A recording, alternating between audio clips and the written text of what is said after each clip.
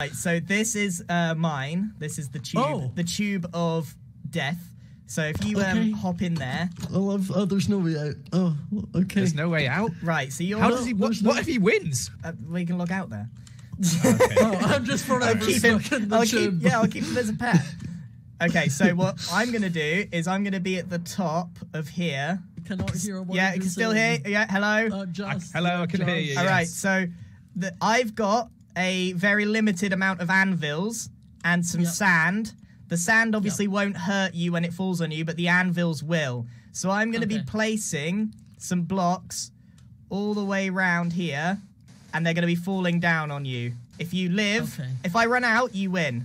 If you die, you lose. Well, there's no safe spot, and if there's like a 2-block hole, you won't be able to jump out, and I'll be able to anvil Scott, you. please don't let me down. I'm so nervous. Please don't let me down. Why am I so nervous? I'm shaking. All right, Grian. Are we ready? Grian, all I'm going to say, Grian, remember who killed you in last life? Remember who killed you? I don't know why I'm encouraging this, but remember. No, I want to die. Wait, he killed me too. I actually just brought him on here to die. I don't care about the iron armor.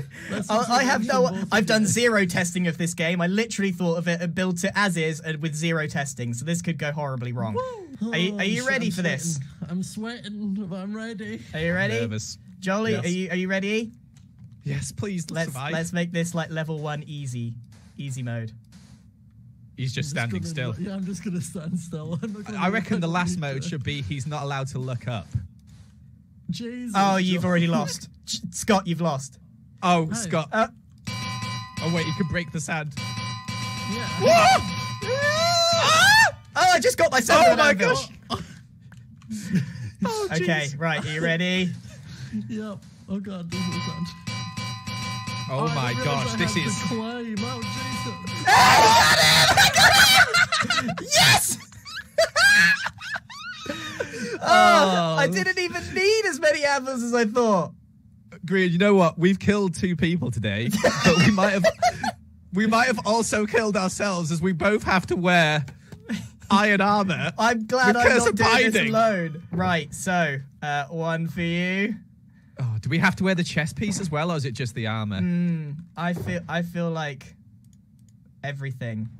Oh my gosh, I'm gonna have to try and break this because I'm gonna miss my wings so much. There's no intentional breaking, okay? No intent. You can't just sit in front of a zombie. Oh, it's so ugly. No. I'm gonna need another mustache soon. Yeah. I think I'm going to need my first.